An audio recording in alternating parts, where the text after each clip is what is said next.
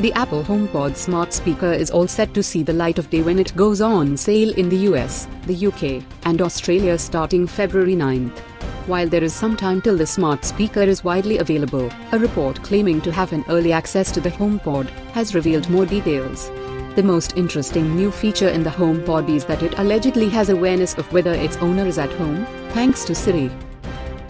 Redmi Note 5 has now received 3C certification in China, as per a report. The certification has been given to two models of the upcoming Redmi Note series smartphone that are listed as the Xiaomi Mi 7S and Mate 7S. Some previous reports suggested that Xiaomi is set to launch the Redmi Note 5 in the second quarter of this year, while there were also some speculations in the past that company could launch the Redmi 5 Plus instead of the Redmi Note 5 as the successor to the Redmi Note 4. Nevertheless, the latest discovery points to a sooner launch of the all-new Redmi Note model. Fitbit on Wednesday said that it is extending support for Pebble smartwatches until June 2018. It also means that support for Pebble will come to its end by then. Fitbit, the tech wearables giant, had announced the acquisition of Pebble in December 2016.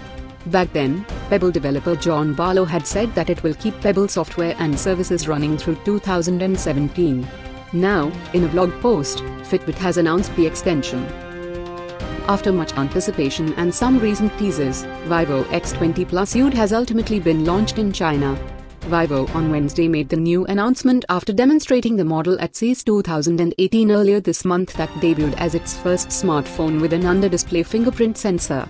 The smartphone features an AMOLED panel that hides the Synaptics-made under-display fingerprint sensor, called Clear ID 9500. It will go on sale in the Chinese market starting February 1st with a price tag of 3,598 Chinese yuans, approximately rupees 36,100. The model will be available in only black color option with a golden frame.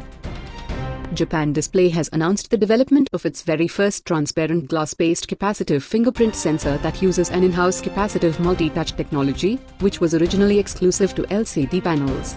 The new sensor is expected to reach commercial shipments in the fiscal year 2018. It could eventually be transformed as an upgrade of traditional, silicon-based fingerprint sensors that are based on silicon and is likely to be available as an alternative to the recently arrived under-display fingerprint sensors that are currently in the production process by companies such as Qualcomm and Synaptics. Samsung Galaxy S9 will be launched at the Samsung Galaxy Unpacked 2018 event at 12 p.m. ET, 10:30 p.m. IST, on February 25th, ahead of Mobile World Congress, MWC, 2018 next month. The South Korean giant on Wednesday released the invitation for the event where the Galaxy S9 Plus is also expected to make its appearance. The invite teases the appearance of upgraded camera technology on the Galaxy S9. As you can see, the launch of the Samsung Galaxy S9 is apparent from the 9 mentioned on the invite. If a picture is worth 1,000 words, the latest member of the Galaxy family has a lot to say.